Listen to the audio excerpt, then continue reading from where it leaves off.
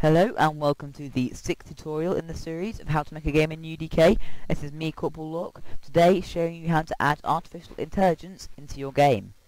So, as you can see, I've gone ahead and I've put natural boundaries around the edge of the map using the noise tool in the terrain editor, but you should probably go ahead and do that now.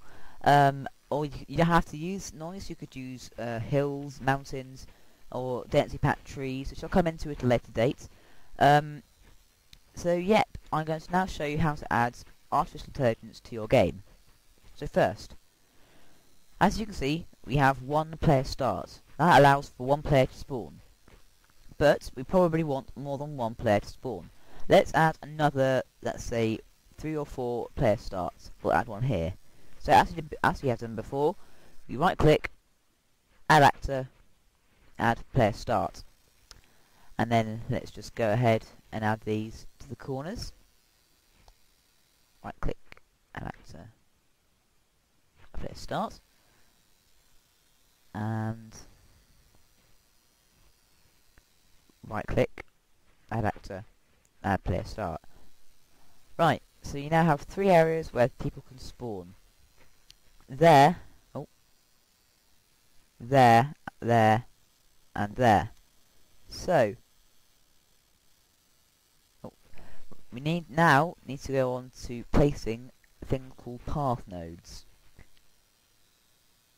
Now, path nodes are the basically the links that tell AI what to do when there are no pickups available. So, what we'll do is you right click,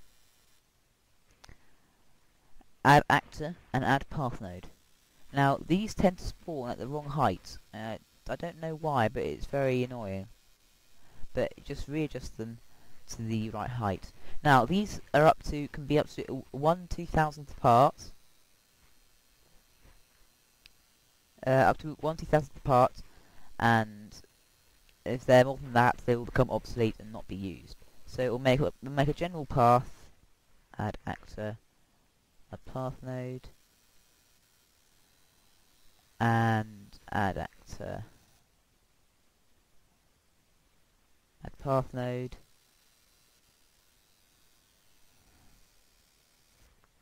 add actor, add path node. So you do something along this line. Now if you go to your viewport options, and go ahead and tick show paths, and then click show path, that should be done. So if we then, you should be able to click on one of these and it should show it, but not sure. If you go to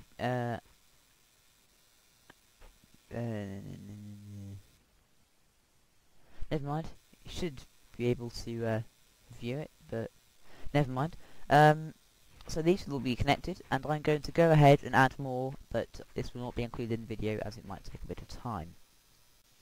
Okay, as you can see, I have now placed lots of these path nodes, which are represented as little apples, and I've placed them from all the player starts going around this field and into this little area here.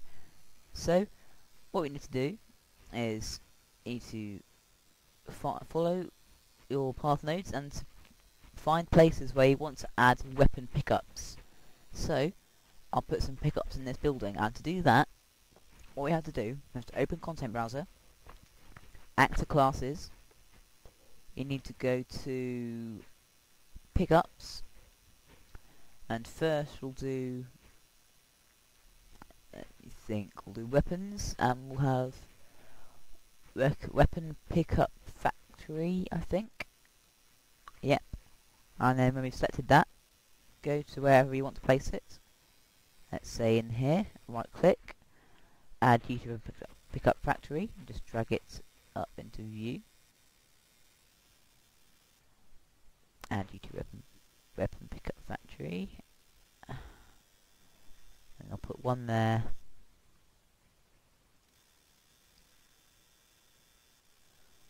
One here.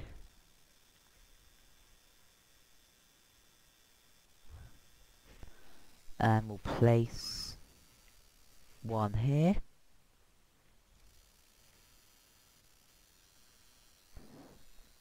And I'll place 3 here. Oh dear. I replaced it with one factory. Try not to click that button because it can go horribly wrong.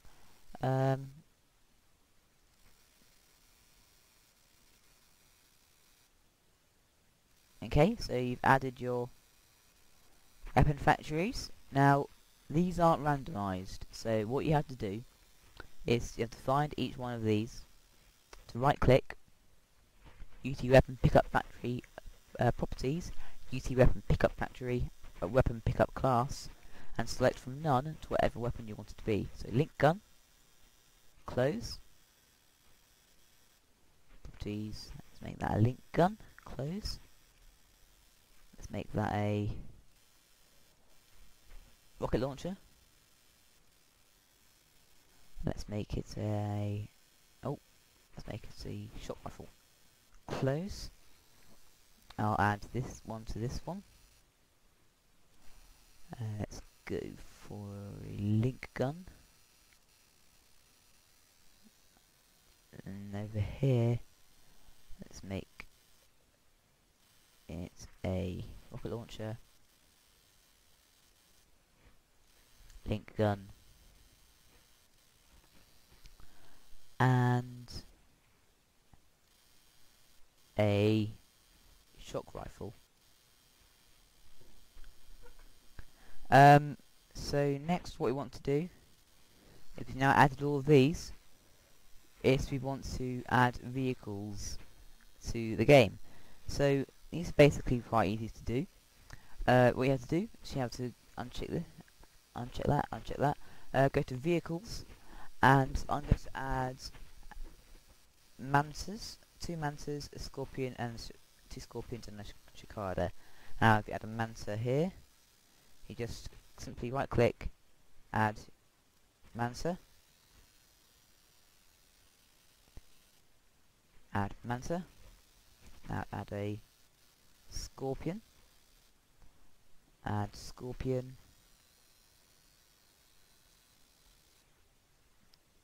add scorpion, and then we'll add a cicada here. Yep, I think that's good. So we now have our playable map that should have AI, but as before, so now we can now close actor classes. We need to build geometry. Blah blah blah blah. That will become clear once we've done this, and then we'll build. I'll build paths first. Let's build paths, and this basically configures all of the path nodes and pickups and vehicles to all work together. That's very important. If you want your AI to work, let's just rebuild geometry, right? Okay, and then let's build lighting. And remember, since we have our importance volume, we can use light mass. Okay. Now, if you remember, the swarm agent will start running, and as I've said before, no, it's not a dodgy virus. Let's see how it's going.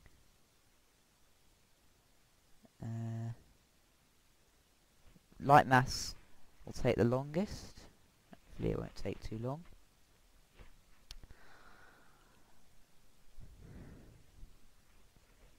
So at the moment, to me, I don't know how to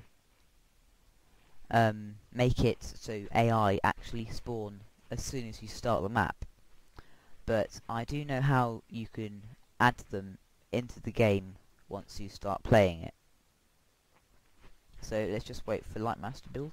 As the more content you add and the more complex you make your map, the longer Lightmass will take to build. So here we are, we're done. Close.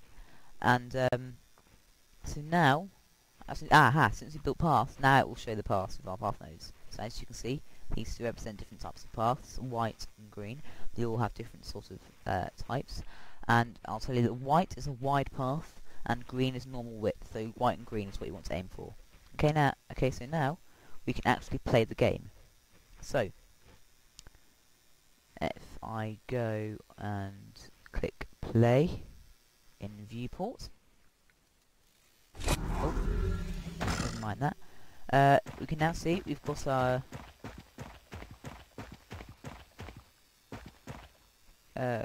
vehicles, buildings, our pickups, and now I shall add the AI. So you click tab, add bots. Oh, add bots, and then the number you want. So I have 4 spawns, so I'll add bots 3, and this would spawn 3 other bots. Now, for the purpose of demonstration, I'll get in this helicopter and I'll fly over to them. So as you can see, you now have AI fighting on your map, and you can freely use the vehicles. The bots will freely use the vehicles. They'll use the pickups. They are actually quite clever bots. They will shoot at you. They will try and kill you.